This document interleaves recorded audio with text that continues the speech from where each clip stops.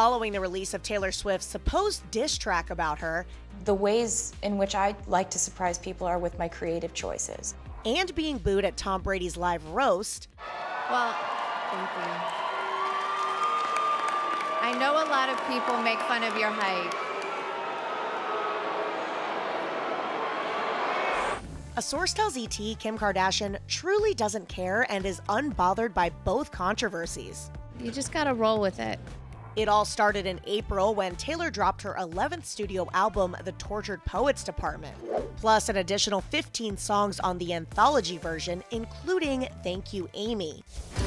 All that time you were throwing punches, I was building something, and I couldn't wait to show you it was real. Scream you, Amy, to the night sky as the blood was gushing.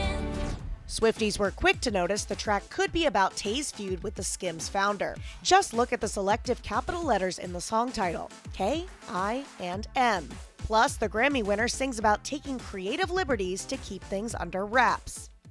I don't think you've changed much, and so I changed your name and any real defining clues. Jump to May, Kim took part in Tom Brady's Netflix special, The Greatest Roast of All Time. The best quarterback to ever do it, Tom Brady! But when Kimmy took the stage, loud boos filled the room. Thank you so much, Kevin. Well, thank you. I know a lot of people make fun of your height.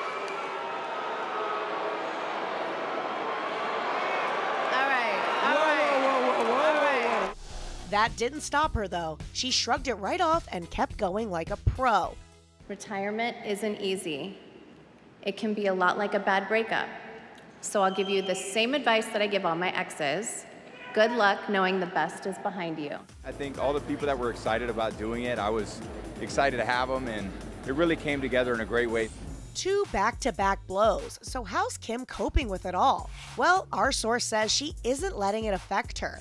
Kim knows she is killing it, running her empire, and has true friends and family who love her. Yep. She has dealt with haters her whole life and is not giving either situation any weight. Yeah, Bible. It's a great look.